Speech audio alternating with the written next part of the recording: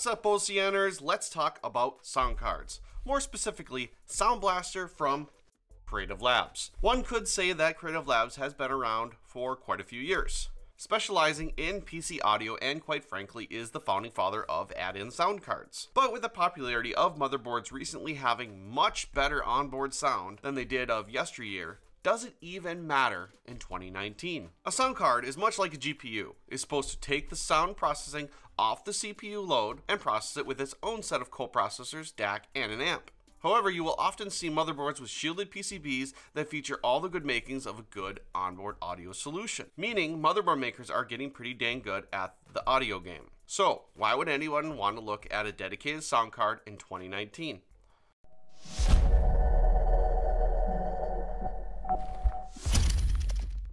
Hey, I am Blue Devil, and thanks for stopping by for a chat about sound cards in 2019. So let me just break the ice right away. Up until this review, I've been using my onboard Supreme FX sound card on my Asus Maximus Code X Z370 motherboard. Oh my god. I'm pretty sure many of you are too. Well, Creative Labs sent over this AE9 high-res sound card with a breakout box for me to look at, which really made me question if sound cards are really even needed anymore.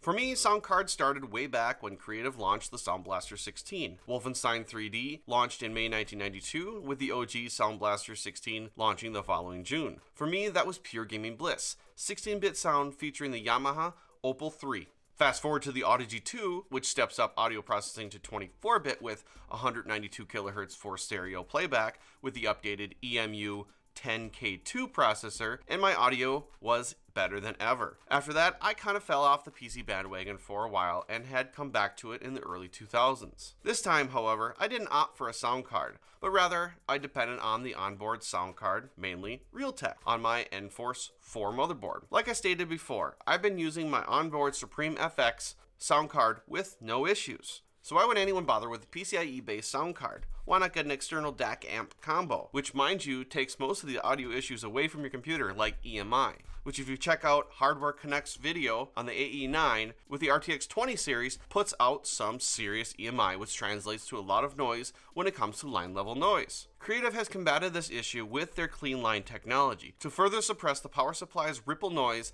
that is present when running an RTX 20 series GPU at full load. So how this works is first the mic input, then the mic preamp. Pretty standard stuff, right? However, the DSP and recording communications crosstalk is almost completely eliminated from the PCIe power socket with Creative's clean line technology within a separate path. Pretty neat, eh? I myself was experiencing this EMI phenomenon while just mousing around the desktop without any load. Installed the AE9 and poof, it was gone. But what happens when I connect the mic and try to record? Do I get noise like other reviewers? So here is a test with 0 dB gain on the microphone.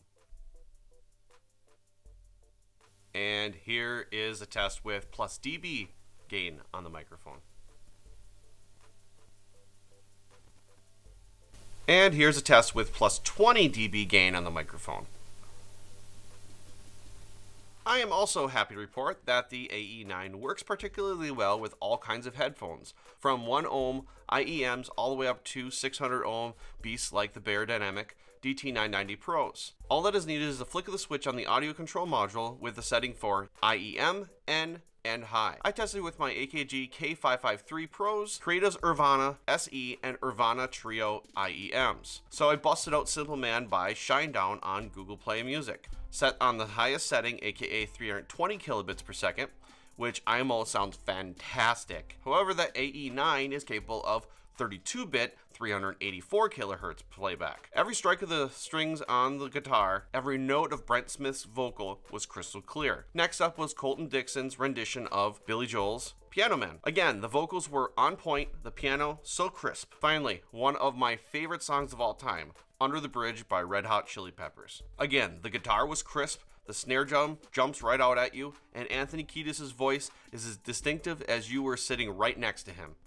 Connection-wise, the AE9 between the actual sound card and audio control module is pretty well full-featured. A mini HDMI input to feed the ACM, a pair of RCA inputs, a 3.5mm rear and C sub jacks, along with Toslink in and out. So why does the AE9 sound so good? Well, I'm glad you asked. Creative has developed an X-amp discrete headphone biamplifier.